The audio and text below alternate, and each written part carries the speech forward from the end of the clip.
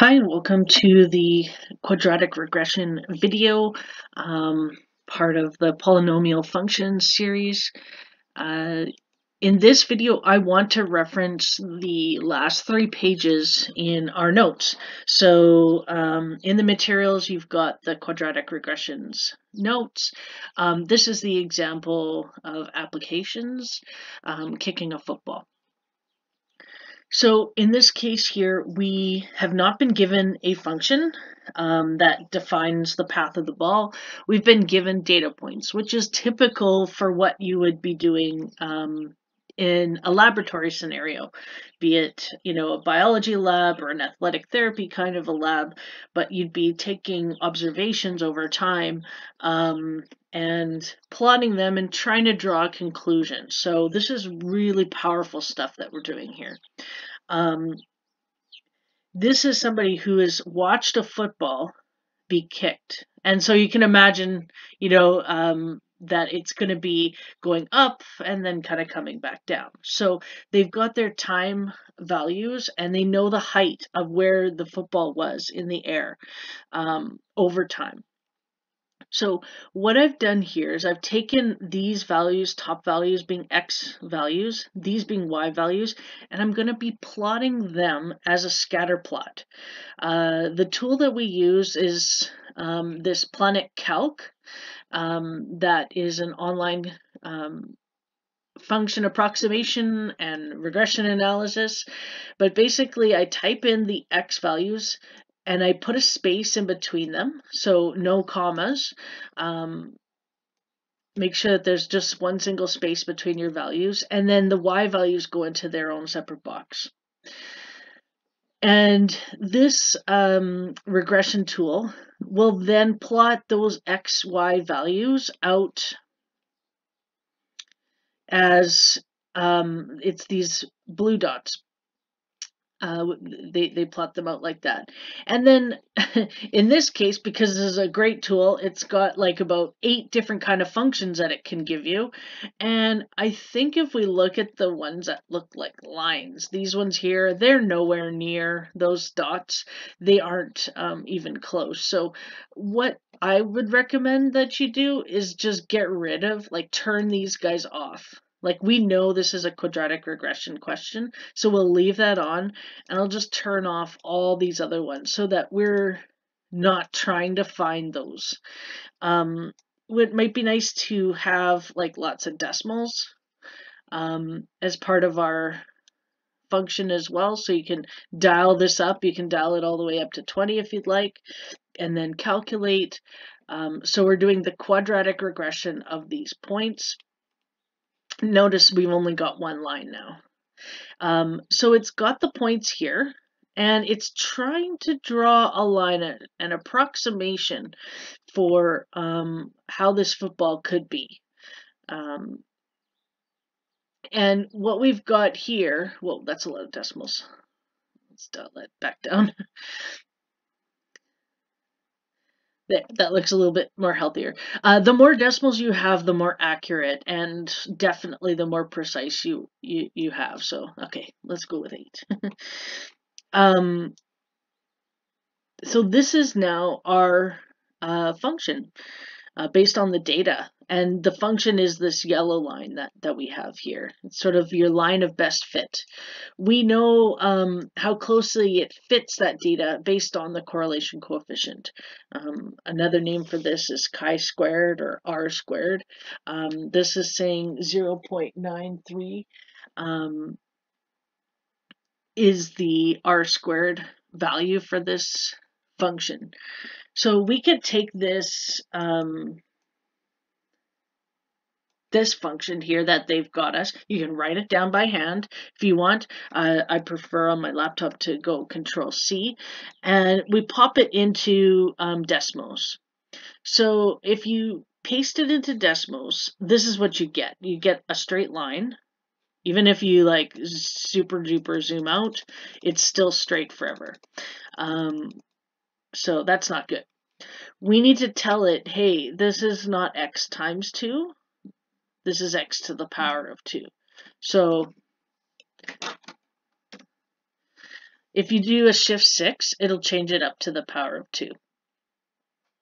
So that's shift 6. Now we can see we've got our quadratic function. And this is demonstrating the football actually going up and then coming down. So we can see a vertex up here. We've got our roots or intercepts as well. So with Desmos, the main trick is make sure you change the square. With MetaCalculator, when you paste it in, it also again doesn't want to graph it because it looks like x times 2. So you hit shift 6 to put that caret in there. And we have to also, on MetaCalculator, it's a little bit tricky. We have to change the negative signs. It's like it's a different character.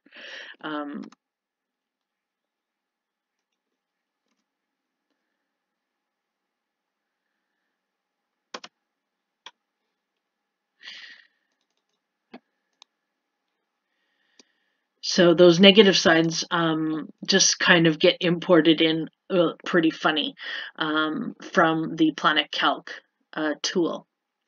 So we've got our function now plotted. I think you'll decide which tool you want to use, but it'll be dictated by the questions. So let's go back to the questions. We found the correlation coefficient, and it was 0.93. That is found here in MetaCalc. The quadratic regression equation, great. We're going to write this down. How many decimals do you need? Lots, the more the better. So that would be great. Graph the data, find the maximum height. So how high is it at its highest? And in terms of our graph, I'll go back to Desmos. This is literally the football going up and coming down, where the x-axis is time and the y-axis is height. This doesn't exist. This is like negative time, and this is like the ball going into the ground. So in terms of this real life application, these don't apply. But it's asking us, how high does it possibly get? Well, this is going to be our highest point, and we can see that the y value is 31.584. So 31.584, we can refer back to see if that's okay, meters. And that's the highest that this regression equation is giving us. The time that it occurs, again, we could look at that and say it's after 3.89 seconds that happens. So it's coming from the values of the vertex. And that's where Desmos is really comes out on top, because MetaCalculator does not allow you to, you can go here and just hover, but you can't get that exact number, whereas Desmos does allow you to get that exact number. What is the height of the ball 3 seconds after it is kicked? 3 seconds after it is kicked. So with that, we're given x. So time, or the x-axis is time. So it's saying 3 seconds after it was kicked, how high is it?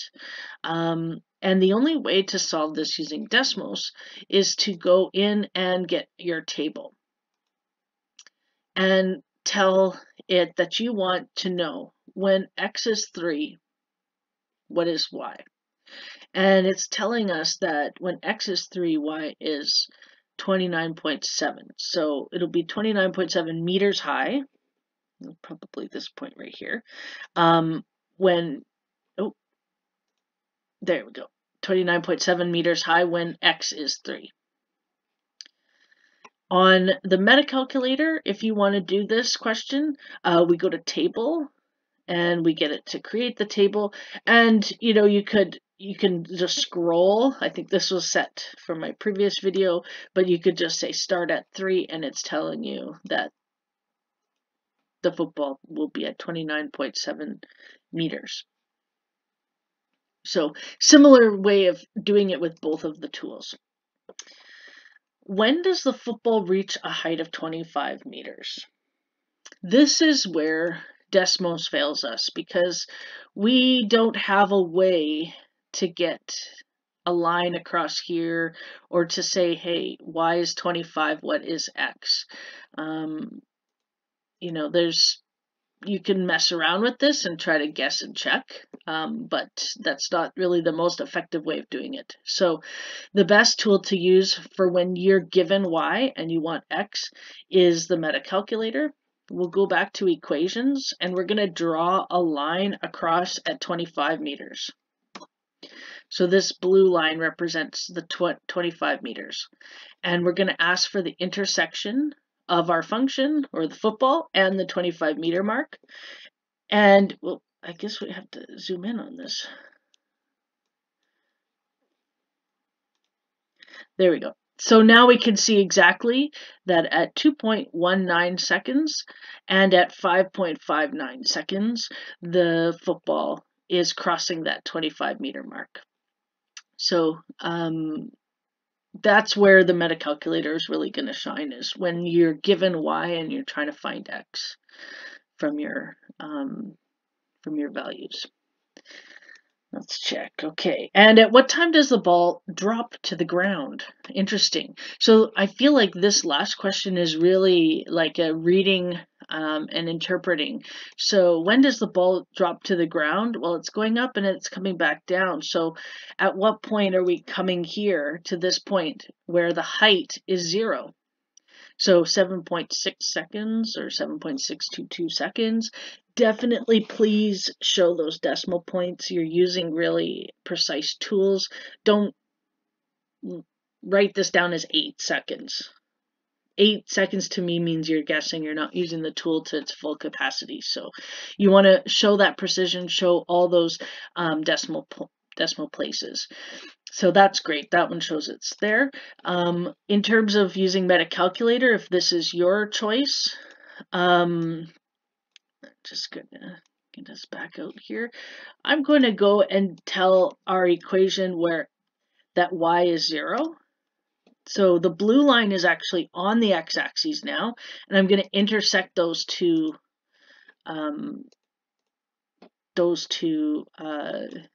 lines. So we'll plot those points of intersections, and I can see that here I've got 7.6.